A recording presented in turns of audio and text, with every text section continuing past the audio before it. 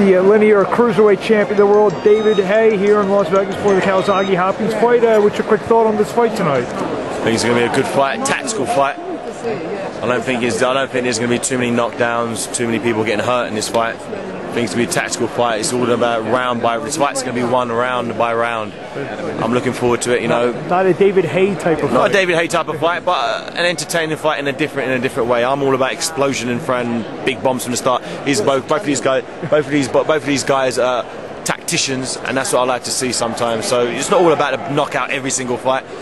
It is when I'm fighting, but when other people fight, like these two guys, they haven't got big knockout percentages. But you know, what they do is pure quality, and I'm just happy to be a part of it. We're 6 weeks from you just get a big fight, Enzo Macronelli back at home. Yeah. Time to reflect 6 weeks after the fight? No, it went exactly how I wanted it to have. You know, it was easy money at the end of the day.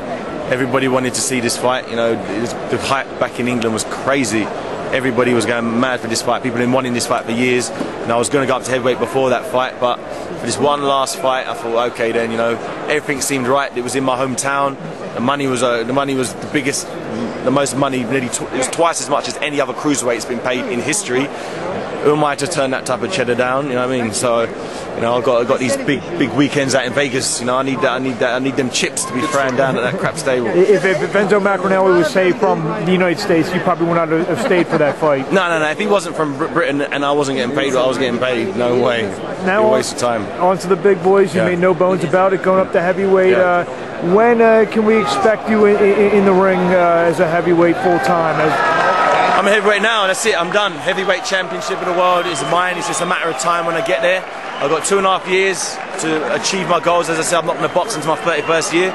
So, it's all about putting the pedal to the metal, going up there and taking out them bums. You know, you got Klitschko, you got Samuel Peters both talking smack, you got Shannon Briggs talking smack, you got Hasim Rahman. You know, Galotta's even said a few things. So you've got a few guys out there, you know, a few names that people know, that a few people that think I'm going to get knocked out when I get up and see this big guy.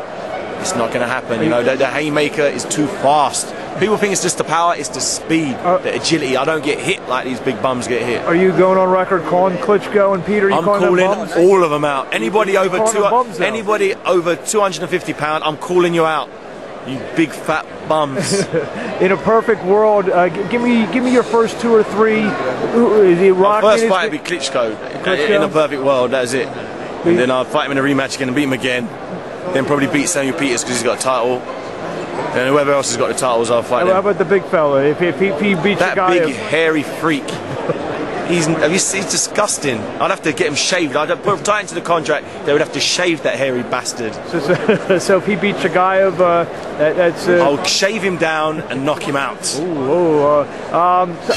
lot of rumors. Hasim Rahman may be the first guy. Whoever's around, they're getting knocked out. Hasim Rahman, whoever, they're all getting knocked. Whoever, I don't care, all getting knocked out. Would you prefer to campaign in America mostly, or wherever people want to see me fight, whether it's London, America, Vegas, Australia, Russia, I'll go wherever. I don't care. As long as there's a ring and a referee that can count to 10, the fight's mine. I'm afraid to ask this question, but what do you want to say in closing?